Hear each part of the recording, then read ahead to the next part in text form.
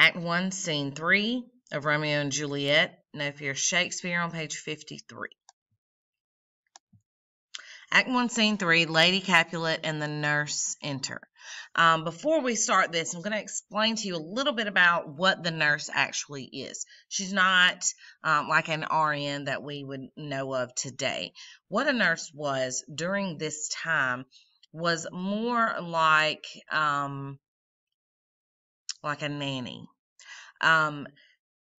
Just like now, when you have extravagantly wealthy people, they are going to usually hire someone to take care of their children for them.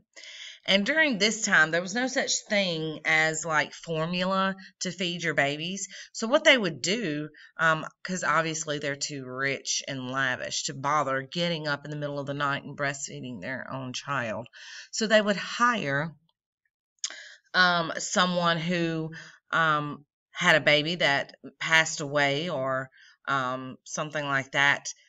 You know, during this time, if a child was born with some kind of condition, or if it even just got a cold as an infant, it was most likely going to die. They obviously didn't have the medical advances that we do today. There was no such thing as an NICU. So if your baby got sick, it was most likely going to die. But just because a woman's baby dies at birth or after, a few months after they're born, doesn't mean that the woman's body is going to quit automatically producing breast milk. So these rich people, these women, would hire what they called a wet nurse, and this is someone that would have a child that passed away, and or maybe the child was even still living, but they needed extra money, so they would breastfeed the other child for like for the rich people. Kind of like now, if you have a nanny, you're gonna have either formula, or you can pump the breast milk and put it in the refrigerator, and the nanny can feed the baby, and you won't have to be bothered with it if you're rich like that. And that's the case here. Lady Capulet's way too rich to deal with things such as children, so she hired the nurse. It's never stated what the nurse's name is. She's simply called Nurse. So Lady Capulet enters, and she says, "Nurse, where's my daughter? Tell her to come to me." "I swear to you by my virginity at age 12, I already told her to come. Come on, where is she? What is she doing?" "What, Juliet?" Juliet enters. "What is it? Who's calling me?" "Your mother." "Madam, I am here. What do you want?" Lady Capulet says, "I'll tell you what's the matter. Nurse, leave us alone for a little while. We must talk privately."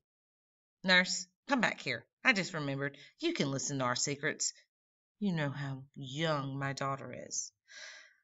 This kind of tells us a little bit about the relationship between Juliet and her mother. The mother wants to talk with Juliet privately, but she quickly remembers that she doesn't really know Juliet that well. She hasn't really raised her. The nurse has. So she brings the nurse back in sort of to kind of help her break the news. "Yes, I know her age, down to the hour. She's not even 14. I bet 14 of my own teeth. But I'm sorry to say I only have 4 teeth. She's not 14. How long is it until Lamastide?" 2 weeks and a few days. Now, this would have been funny. It still is funny. The nurse, she's kind of like that lady that maybe that great aunt or someone that you see at church that every time you get around them, they start bringing up embarrassing stuff from when you were a kid, and they just won't shut up. She's that character. She says more than what she really should. She babbles and babbles, and that's what she's doing now. And so she says, "I bet 14 of my teeth, even though I only have 4. She's not 14 yet." And obviously there was no dental care during this time. And so, this would have been hilarious. The nurse goes on to say, whether it's even or odd, all of the days in the year, on the night of Lammas Eve, she'll be 14. She and Susan, God rest her and all Christian souls, were born on the same day.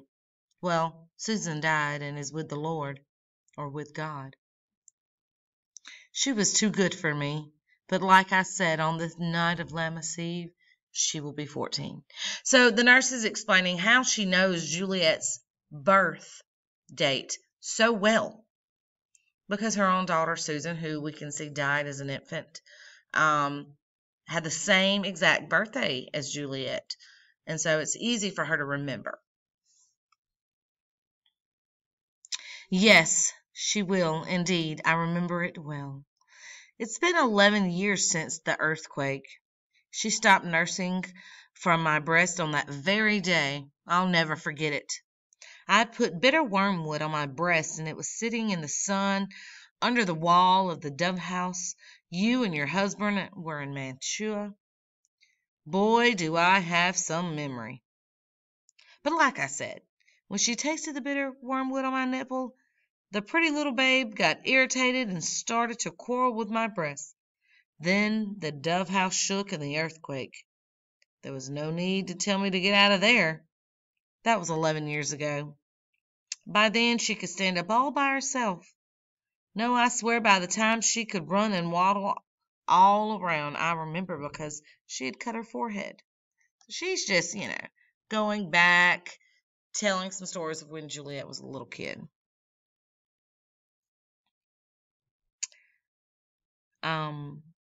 I'm sorry, I lost my place. So she says, no, I swear by that time she could run and waddle all around. I remember because she had cut her forehead just the day before. My husband, God rest his soul. He was a happy man. Picked up the child. Oh, he said, did you fall on your face? You'll fall on backward when you grow smarter, won't you, Jewel? And I swear the poor pretty thing stopped crying and said, yes. Oh, to watch that joke come true. I bet if I live 1,000 years I'll never forget it. Won't you, Jewel? He said, and the pretty fool stopped crying and said yes. Now, this would have been wildly hilarious, and everyone, whether rich or poor, would have laughed and laughed. This is kind of more of a Medea inappropriate type thing here. Did you find it? She says that her husband picked up Jewel when she first started walking. If it's 11 years ago, she was about 2, close to 3. She's just starting to run everywhere, and she fell and she hit her head. And she cut it. And the nurse's husband, who's now deceased, said to Juliet, says, well, you fell on your face now, but when you get older, you'll fall on your back. Basically saying, right now you're so cute and innocent, but one day you're going to be older and you're going to be laying on your back. And he's referring to sex. And so, yeah, this would have been just extremely hilarious. Lady Capulet says, enough of this. Please be quiet. The nurse, yes, madam, but I can't help laughing to think that the baby stopped crying and said yes. I swear she had a bump on her forehead as big as a rooster's testicle. It was a painful bruise, and she was crying bitterly. Yes, said my husband, did you fall on your face? You'll fall backward when you grow up, won't you, Jewel? And she stopped crying and said yes. Now you stop too, nurse, please. Peace. I'm done talking. God choose you to receive His grace. You are the prettiest baby I ever nursed. I live to see you getting married someday. All my wishes will come true. Lady Capulet butts in and says, well, marriage is exactly what I have to discuss. Tell me, my daughter Juliet, what is your attitude about getting married? It is an honor I do not dream of. An honor? If I weren't your only nurse, I'd say you had sucked wisdom from my breast that fed you. So Juliet's like, I don't really care about marriage.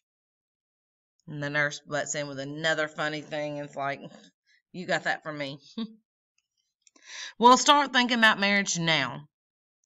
Here in Verona, there are girls younger than you, girls from noble families who've already become mothers. By my count, I was already your mother at just about your age while you remain a virgin. Well, then, I'll say this quickly. The valiant Paris wants you as his bride. So we see now how old Juliet's mom even is. If she was 12 or 13 when she had Juliet, then she can't be older than 30, you know.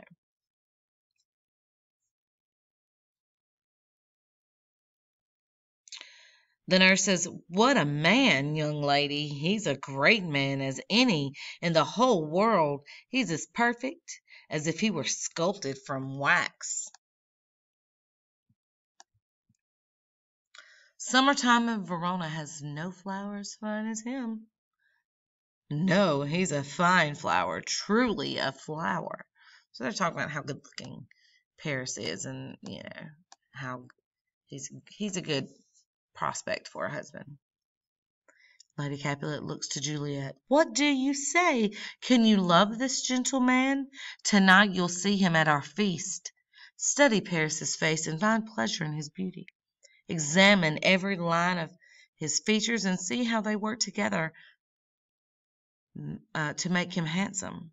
If you are confused, just look into his eyes. The man is single, and he asks only a bride to make him perfect and complete.